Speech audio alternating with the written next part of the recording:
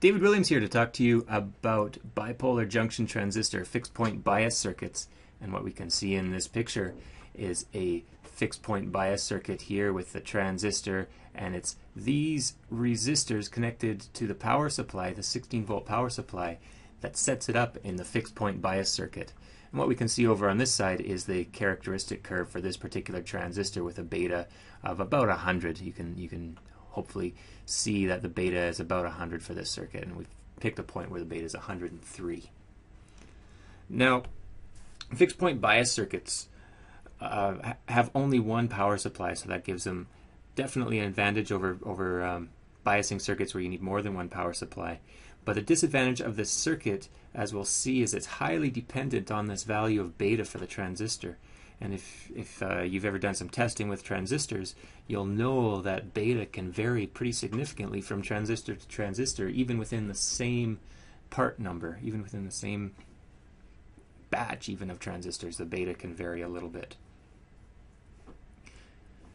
So I guess the best way to go about examining these fixed point bias circuits is to do an example, and what we're going to do is try to figure out for this particular circuit what the load line is. So that would be all the possible values that a circuit like this with this transistor would allow on the characteristic curves, which characteristic curves it could possibly fall on, as well as figure out the actual DC operating point. So this is sometimes called the quiescent point or the Q point. So we'll figure out the load line and then figure out where in the load line the actual operating point is. So let's go to our circuit here. Now the first thing that we're going to do is figure out where the points on the load line are. Well, I guess not figure out where the points of the load line are. We're going to figure out what the load line is. So to do that, we want to figure out the two extremes. So first of all, for this particular circuit, if this was pushed into saturation, what would the collector current be? So that's the IC sat. Figure out IC sat, saturation current for the collector. And this the saturation current is just going to be 16 volts over 2500 ohms.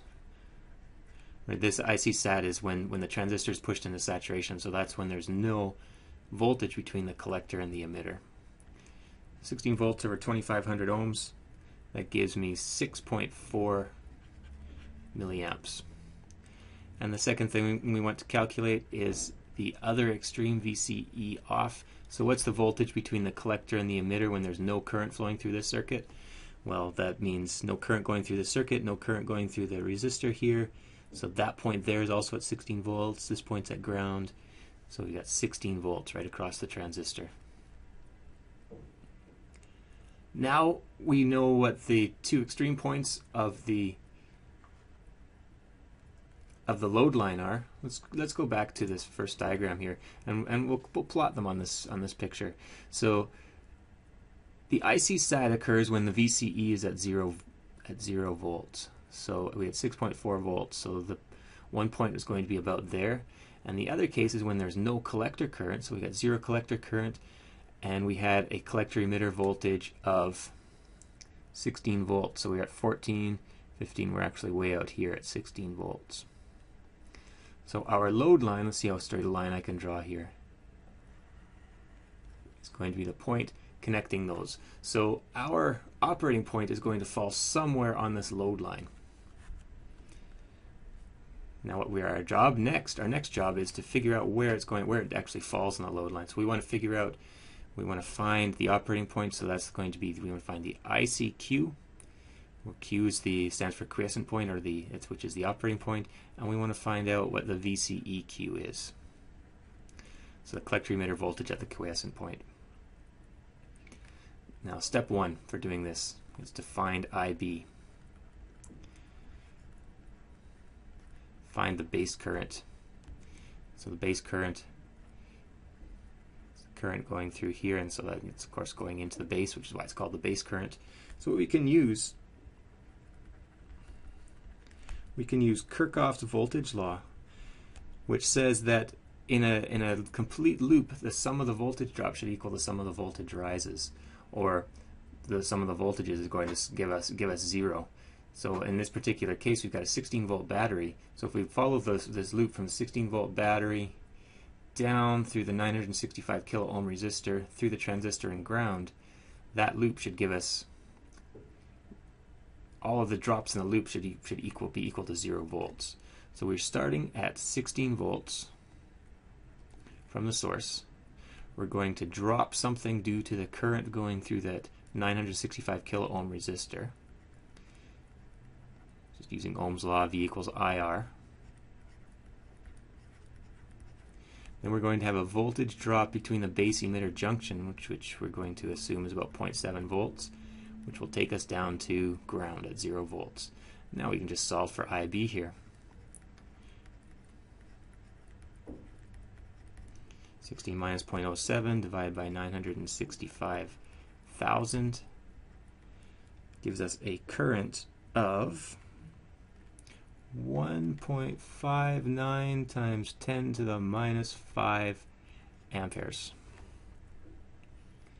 So that's how much current is flowing into the base. Step number 2, find IC. And IC is simply equal to beta times IB. So for this example, we're going to have beta, we've got beta of 103 for our transistor, times 1.59 times 10 to the minus 5 amps gives us a value of 1.64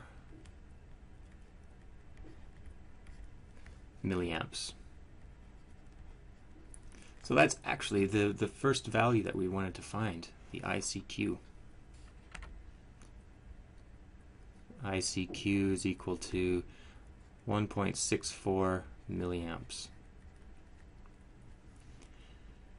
Now the final thing to do is the other point in the other operating point, the collector emitter voltage. So the collector emitter voltage is going to be the voltage between the collector and the emitter.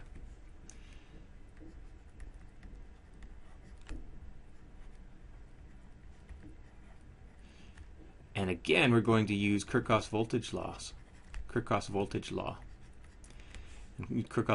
says that if we start at 16 volts, we drop a certain amount here, we drop the VCE here, that should bring us down to 0 volts. So the equation is going to look like this: 16 volts minus, well, the voltage drop across the 2.5 kilo ohm resistor there is going to be IC, which is 1.64 milliamps, times 2500 ohms,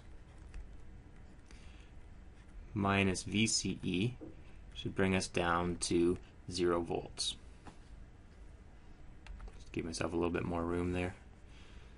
Now solving for VCE here, we're going to get VCE is equal to 11.9 volts. So I guess that's VECEQ, quiescent point. So we've got our ICQ, VCEQ operating points are equal to 1.64 milliamps, 11.9 volts. So that's our DC operating point for this particular fixed bias circuit.